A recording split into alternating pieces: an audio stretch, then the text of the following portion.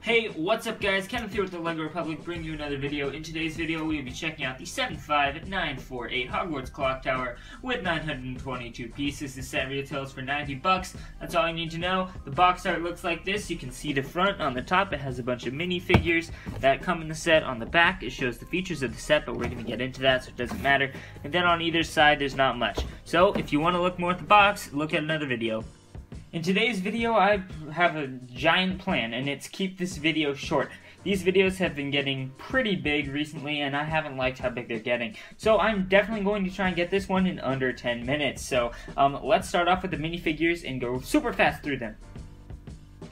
Our first figure up here is Harry Potter, and he is in a suit, just like in the scene from the movie, which this is from. If you turn him around, you'll see his other back suit thing, and his alternate face, basic Harry Potter. Cedric Diggory here is also in a suit, and it looks like it's sort of the same to Harry's, except the bow tie is a little different color. If we turn him around, you'll see his torso print on the back, which looks like a regular torso print. He has some cool hair here, pretty nice, and then you'll see his alternate face. Here's Ron in his dress robes, and he looks super funny. This is pretty accurate from the movie. I think the torso print is kind of funny, and then his face there. Moving around, you'll see the same torso print on the back and a different expression, probably when Fleur declines him from dancing with her or something like that. And here is Fleur. Not much to talk about here. No actual dress print here on the actual dress piece, but I guess there is a nice torso print there. As always, unfortunately, the LEGO skin tone, which is printed onto LEGO bricks, never really shows is the exact same color, so you can see the offset of tan from on her torso as opposed to her head. Kind of annoying. I get her mixed up with Luna Lovegood all the time, and it's quite annoying too. If we go back to the back, you'll see no printing on this bottom piece, but still on the middle piece, and you'll see that the tan section on the torso looks ugly, and then you will see her back face. Here's Cedric Diggory. He might have come with a wand. I don't know where it got put. You'll see a nice hint of like a cape there on the right side with the belts and stuff. He looks really good for what he's supposed to be. Turn him around, you'll see the actual fur coat, and he's like a Viking dude, so or like he's from that area, so it makes sense. And then you'll see his alternate face, probably happy from when he's dancing with Hermione.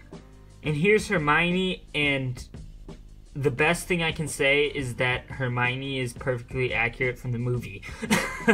So you'll see, what's kind of weird about her is her legs are actually just a brick that they've printed on, which is kind of weird. But yeah, you'll see, dropped her there. If we turn her around, you'll see the kind of like the same print on the back, but it kind of gets hid by her hair, so it's not like anything fancy. Goodness gracious, and then you have her back face right there.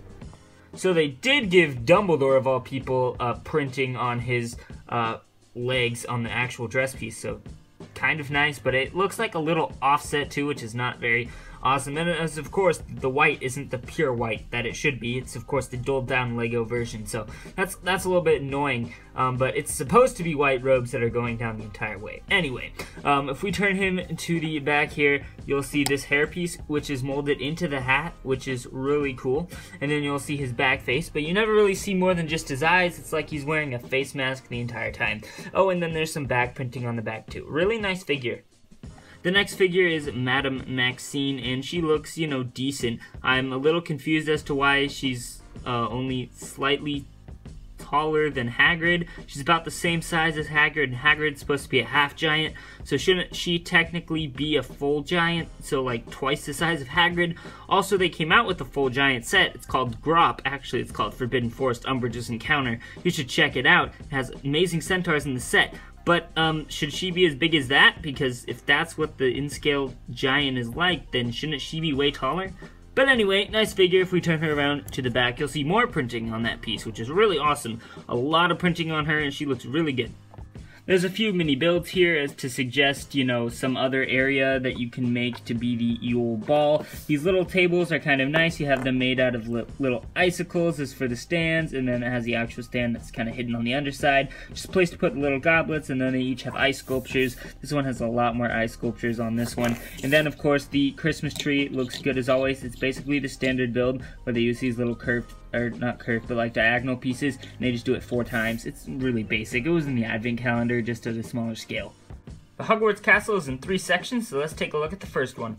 This first little area that we have here is actually Dumbledore's office and the bathroom. So if we take a look at the bathroom first, this is actually supposed to be the prefix bathroom, and you can tell that by the amazing sticker. Unfortunately, it is a sticker, but it is amazing depiction of stained glass windows. And so this is supposed to be the prefix bathroom. The egg kind of gives it away. They use some blue lightsaber pieces as running water, and you can have both Harry and Cedric come in here to take a bath with the egg and to get the noise. If you have no idea what I'm talking about, just go read the Harry Potter books. They're good.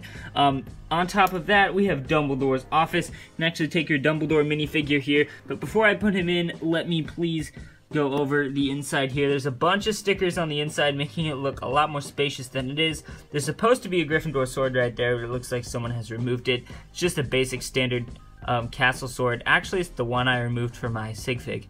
Yeah, so if you see my sig fig, it's that one. And then there's a cool looking pensive, some bookshelves or hints of bookshelves, and then Dumbledore's desk. There's a little fox back there. We got a brick built one in the Great Hall, but there's a printed one in the back. But what you can do is you can take Dumbledore as expected and put him in his seat, and he fits in there rather well if he doesn't knock the ink thing out of the way.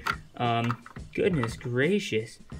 Okay, but he sits in there, but the kind of annoying thing about it is that he can't ever sit. So if he's sitting in his office, I mean, I suppose you could get a different Dumbledore, but like this Dumbledore that they include in the set can't actually sit, so you're never going to get him lower than that. Next up is this little area of dancing, and you can see it's kind of inverted, which is kind of nice if you have it on your castle.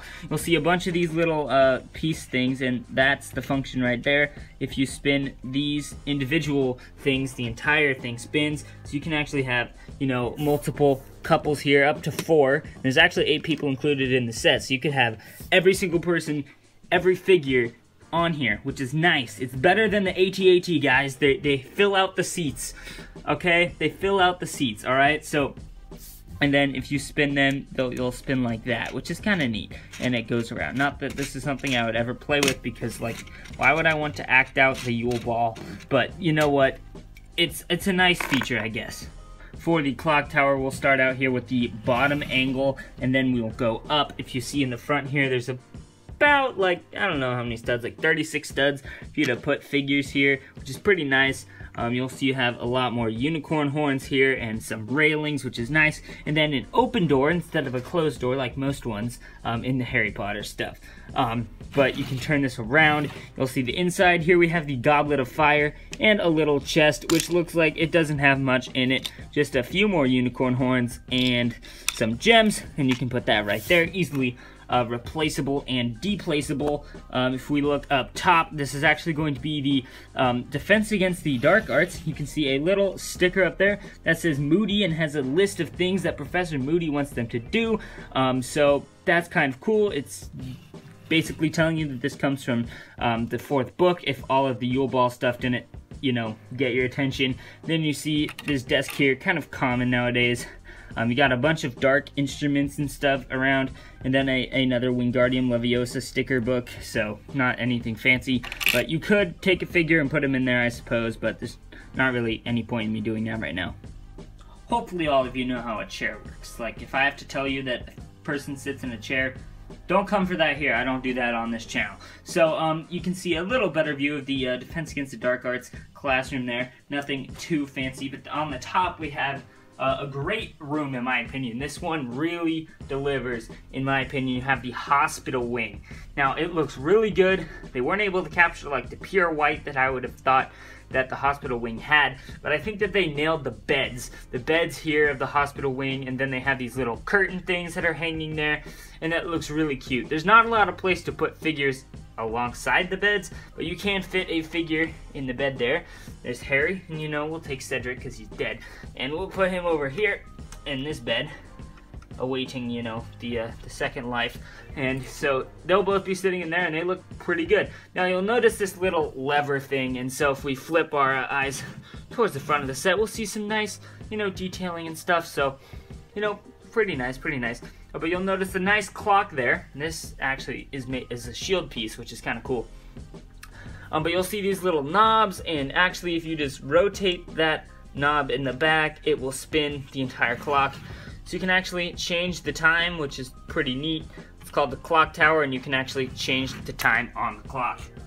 Well, I hope you enjoyed. If you did, make sure to like, comment, and subscribe. There's one little bit of information I forgot to include, and it's the fact that this actually is connected with one Technic pin and one bluish Technic pin. You know, the one with the Technic Plus on one side and the Technic pin on the other. I found that to be very annoying and very weird.